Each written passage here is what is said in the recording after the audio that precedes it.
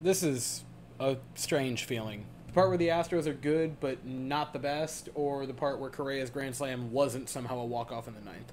You know, I'm not sure. They're both pretty darn weird. Hi, I'm Weston. I love talking about the Astros, and I'm here to talk about the Astros and Twins series, which took place over the weekend. Once again, sorry for the tardiness of the video, where the Astros lose 2-1, and they won the first game 13-12.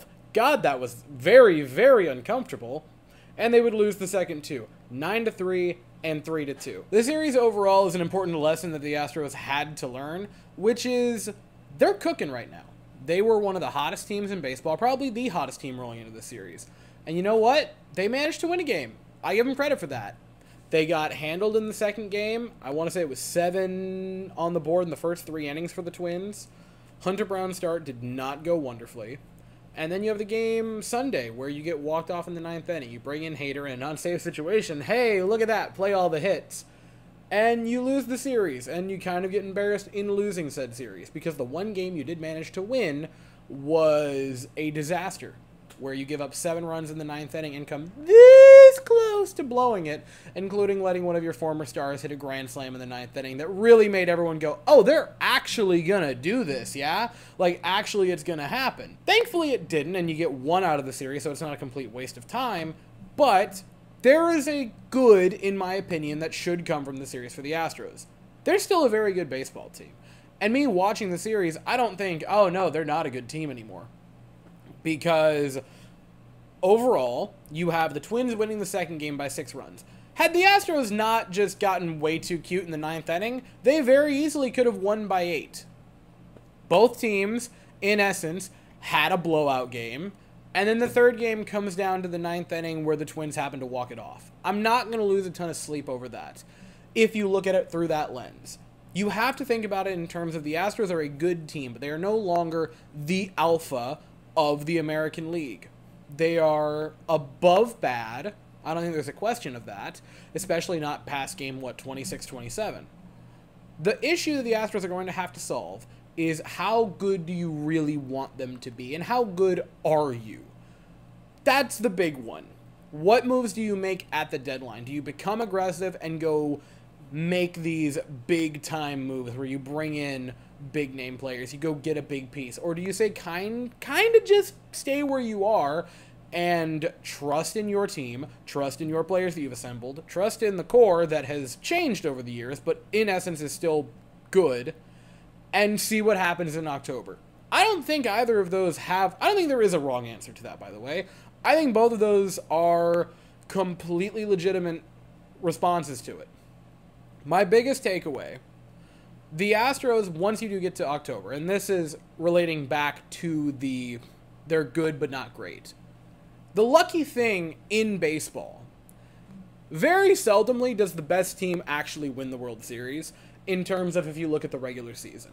You can look at last year, or I want to say a couple of the best teams, the #1 seed in the American League, the #1 seed in the National League. I mean, both teams that made it to the World Series were wild card teams. The Diamondbacks snuck in with like 85 wins and managed to win the pennant.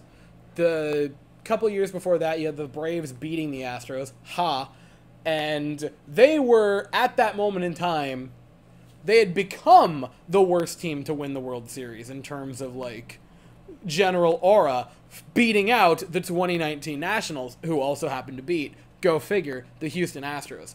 No one other than Houston knows better that being better than a team on paper or in terms of record means diddly nothing once the calendar becomes October. The Astros do not need to fret about that. They have enough resilience, they have enough strength at the core, and they have enough experience that I truly believe in a deep playoff series, or in any playoff series, they have just as good a chance as anyone else. The big things is, unlike series previous, where we've kind of been able to laugh it off because other guys lower down in the lineup have really picked up the slack, where we've been able to go, oh, ha ha ha, Altuve didn't hit a home run in the entire postseason and they still won the World Series. Or, oh, haha, Bregman had a bad series and they still managed to make it to blank. Jordan didn't have a home run in between blank and blank. I think it was Game 2 of the ALDS and Game 6 of the World Series. Ha ha ha, isn't that so funny?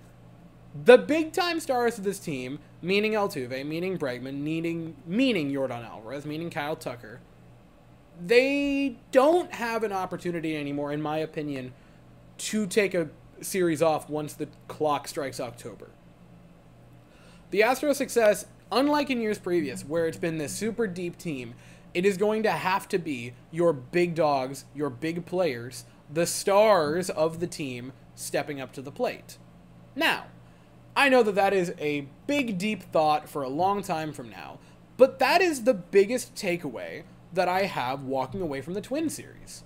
The Twins aren't unbeatable. You put up 13 runs on them in Game 1, and you could have easily won by 8 if you would have gotten one more out. They were a couple of strikes away from winning 13-5.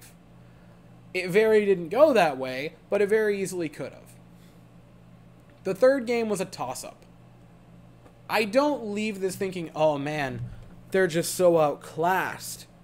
I leave it under the thought process of, okay, they're good. Where do they go from there? The Astros obviously have today off, and tomorrow they will start a series back at Minute Maid Park against the Miami Marlins. So at least you got that going for you. The Astros have not yet named a starter for that game, and the Marlins are going to send Trevor Rogers to the mound. The game is going to start at 8:10 Eastern, 7:10 Central. I'll be here afterwards to talk about it, but as for right now, that is all I have to say. So if you enjoyed the video, please consider to like and subscribe. Thank you all so very much for watching. I hope you all have an absolutely fantastic day, and as always, go Astros.